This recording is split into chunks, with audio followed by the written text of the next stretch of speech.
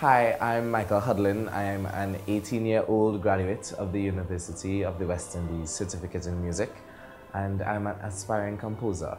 I compose classical music in a sense. Yes. Yeah.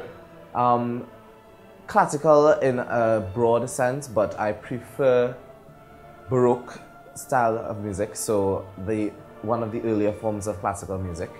So it's highly contrapuntal and has a lot of overlapping of voices, very grand and dramatic. The reason why I started composing that kind of music is because for CSEC, I did CSEC music, and you have to do a composition. And I was part of the Presentation College Mixed Choir. And they did a lot of classical music, and I felt a deep appreciation for it. So I took a lot of the experiences I gained from the choir. After hearing Vivaldi's Gloria, Haydn's The Heavens Are Telling, and Handel's Hallelujah Chorus, one of the staple pieces of Baroque music, I started composing my own Gloria.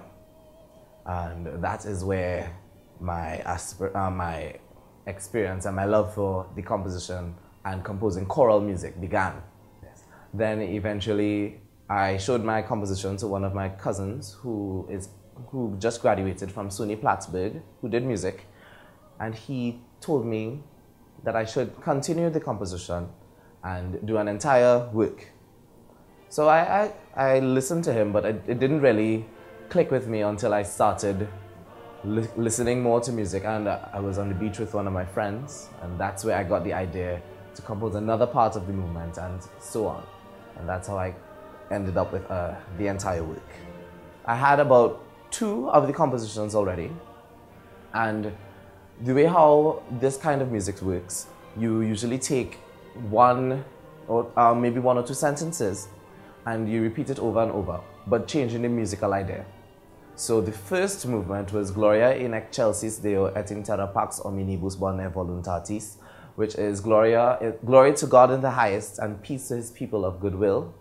Then the second movement was the Laudamus Te. The third movement was Gratias agimus tibi. The fourth movement was Domine Deus. And the fifth movement, which the beach has to do with, I was on the beach with my friends, and one of my friends, Melissa, she drew a staff in the beach and randomly put an alto clef on it. And after she wrote, I came and put a time signature, and I wrote 4 notes on it. Da da da da da. 5 notes. I wrote 5 notes on it. And that stuck with me for the entire trip home. And I couldn't get it out of my head until I composed the entire movement for the work. Yes. I was always interested in classical music. I grew up in a family that always does music. I grew up playing music in church. I grew up singing at home. My cousin, although it wasn't really classical he used to sing, his styling would always lead towards that. And when I started secondary school and I transferred to Presentation College, that is where I actually felt that push into classical music, because that's where I did the most amount of things in the Trinidad and Tobago Music Festival. And doing all those things. And I used to do piano as well. So piano classes would also have heavy classical music. And participating in the music festival and taking part in the festival and also winning a few trophies in the festival has given me that courage and that confidence that classical music is where I'd like to be. The concert is October 22nd at 7 p.m. at the National Academy for the Performing Arts, Southern Campus. Yes, and this concert is to debut my compositions and arrangements. I did a composition for the music festival this year actually, and I won the class, Best Composition. So that would be one of the pieces, and then I'm doing the entire Gloria, which is about 15 minutes, not too long, and I will be doing some of the things that I did while I was in university as well. And I'm getting the university chorale to be the main feature of the concert, as well as myself and some of my friends along the line. The name of the concert is A Breath of Fresh Air. So it leans towards the idea of this is completely new, and there's only going to have one version of it. The Prophets are going to assist me with my studies. Although I haven't chosen a university yet, I am applying to a good amount of universities, and we know that university is not free or cheap. So, well, because I'm planning to study away, and this is to assist my tuition and expenses, whatever needs to happen. This is what it's going to be for. I live in Vistabella currently.